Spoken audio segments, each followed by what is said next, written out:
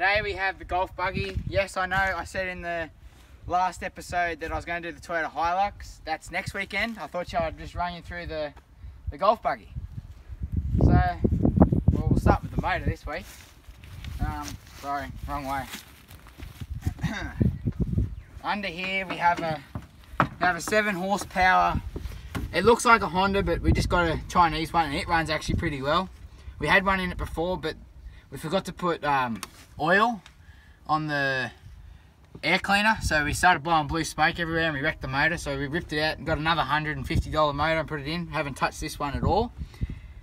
We have 2 systems of mufflers. We have this muffler and there's a muffler back up the back. We kept the original fuel tank. I put in a water tank to wash your hands. And yeah, battery system for the electric start. And yeah, that's about it under there. If you come around the back, the exhaust system on it at the back, we have a 3-inch tip that I made up also. The bigger muffler box to stop the sparks. We have a reversing light, braking lights, and yeah, it's a good buggy. Here we have the tray. So what I've done, I've just made, some friends gave me some 25 by 25 steel. Well, not some, a lot of it. And I decided to make a tray. I've got checker plate on it, and it holds a bit of weight too. And yeah, with this, the interior, there's no doors, it's all open. We have a V8 XA Falcon badge that come off my dad's Falcon, he kept it. We just have some yellow plastic seats, lights for the light thing, bar. And yeah, around the front we have a visor off a Toyota Land Cruiser, and I've cut it down to suit this. Got a Toyota symbol, 21-inch LED bar. This bull bar here come off our Tarago when we hit a kangaroo, so I chopped it down and I decided to put it on this. The wheels at the moment are just standard golf buggy wheels.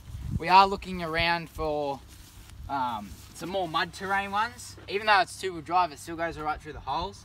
Just looking for some more muddies. Yeah. Around here, we've just finished the trailer. Finished it this afternoon. It's all hooked up. It's checker plate as well. Same steel. It's got springs underneath. Yeah. Got any questions? Just flick them to me. Yeah, let's go for a drive.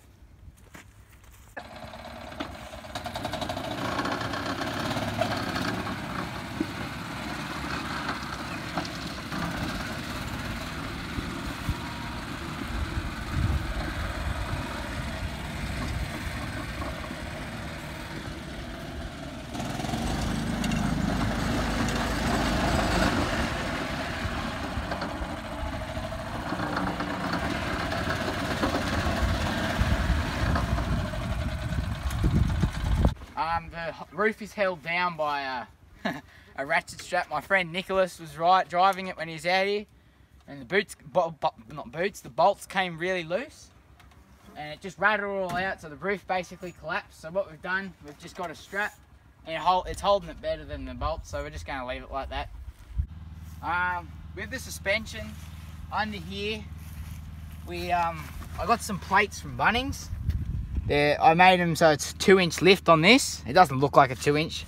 I am thinking of a 4-inch, so it'd be double, so it's a lot higher off the ground. It's exactly the same on the back, but with the front, come around this way, I had to drop the actual arms down, so I had to make up some plates and drop the whole arm down, because if I did it, the wheels would be in on an angle. But yeah, it makes it more comfortable to ride. So I'm still thinking of the 4-inch option. But yeah, hope you guys liked it.